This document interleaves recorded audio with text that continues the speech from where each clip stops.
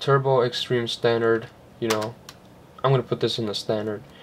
System memory multiplier. This gives you your memory multiplier.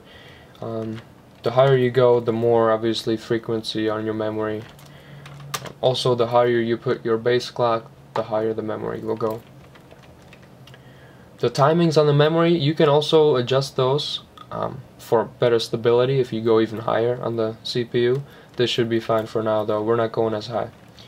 And your voltages. We just did a couple notches up here on the V-core and on the QPI VT2 voltage, and also put our DRAM, the memory module's voltage at 1.64. Okay, so I'm going to get out of this screen, go save and exit. It'll ask me if I want to save. I press Y, yes. And now the CPU will reboot, and it'll come with the new frequency that we just set. It was the 150 times 20, so that'll give us 3.0 gigahertz on the frequency. As soon as we boot into Windows, we want to see if our processor is stable. And to check your stability, there is different programs you can use. I use the Intel burn test, which uses some, it's like extremely burning in your CPU, putting a lot of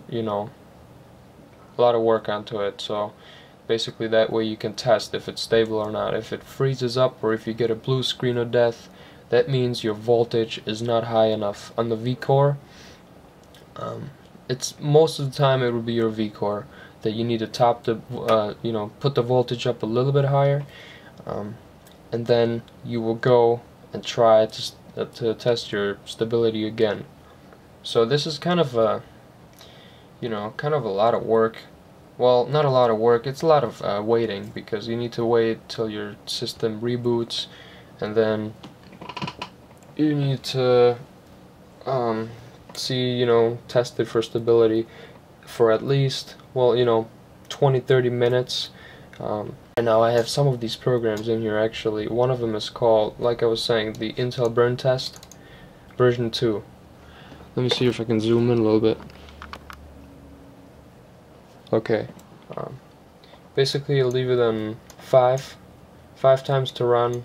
This is your available memory in here. Leave it in standard and bring up two of the instances, and then you just go start. See, and then on my other screen I'll show you, I have a little CPU meter here. See if I can zoom in a little.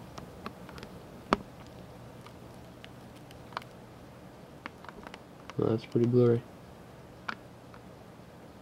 Okay, this shows you the frequency. This is like a gadget, one of those Windows gadgets.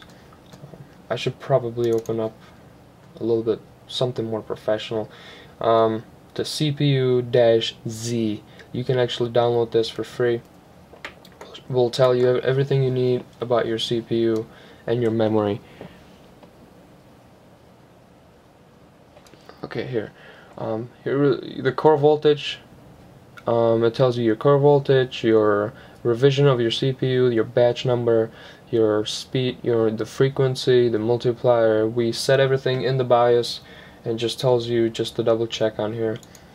You can also go to your memory setting here. It'll tell you how much you got, what's your frequency on there, and you just basically your hardware information here that this program does tell you.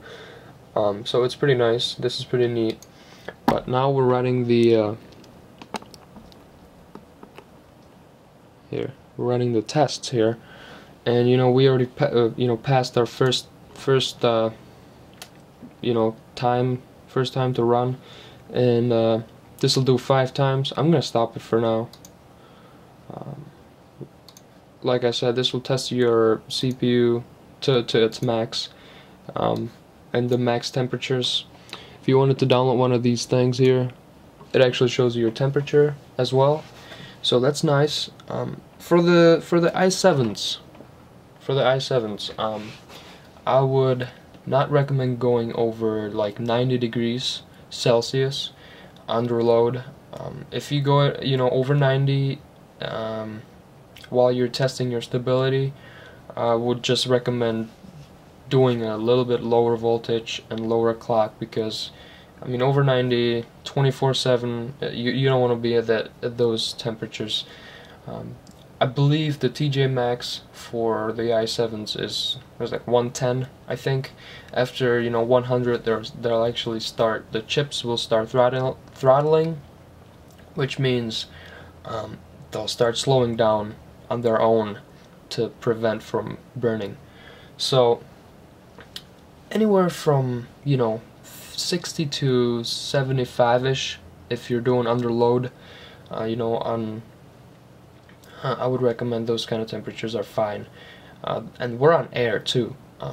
I personally run the i7 on air cooler, and I run at the 4.0 gigahertz frequency, and I don't get past, well, if I go test this, the torture test, if I run it for a couple minutes or a couple hours, the temperatures stay at about 80-82 degrees Celsius. So it's not perfect, but I also have a case that's enclosed in like a wooden hole in my desk, so that's really not good for it, but there's nothing else I can do about that. So that's basically it, guys. Now if we want to go even higher, we would go back to our BIOS and increase your clock, your base clock frequency, but also with that, make sure you have in mind that you need to increase your voltage accordingly. So the voltage, you don't want to go that little, like too much on the voltage. You want to stay in between 1.25 and you don't want to go over 1.45. Okay, if you go anywhere over that, you definitely want to have at least water cooling set up, and really just a good chip. And I say good chip because not all the chips are the same. You might have a friend that clocks his at 3.9 and he runs at 1.31 voltage, and you will never get that because you have a different chips. So you might have to bump your voltage up to, I don't know, 1.35 to run that. That's perfectly normal, so don't be disappointed if you can't get the same clocks as others. And if you go research on the internet, people will tell you that they have this and that. Just don't try to match that. You have a completely different chip, and it depends. If you have a good one, you might do really low voltage, which will yield into low temperatures, and you might do a nice frequency.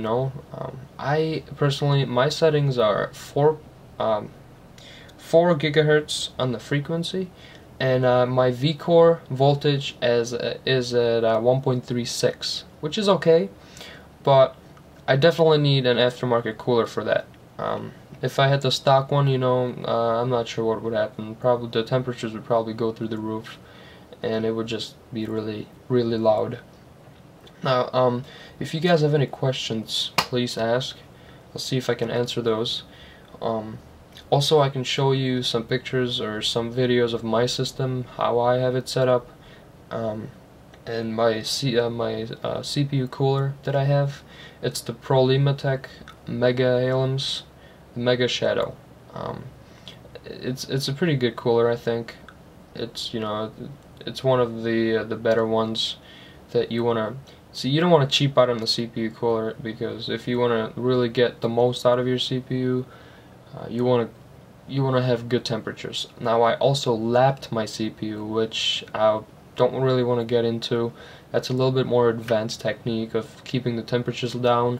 Basically, what you do is you buy series of sandpapers and sanding papers, and you sand down the default your stock heatsink on the CPU, on the chip itself, on the actual unit, and you sand it down to all the way to the copper base, and that will actually make a better contact with the heatsink and with the cooler.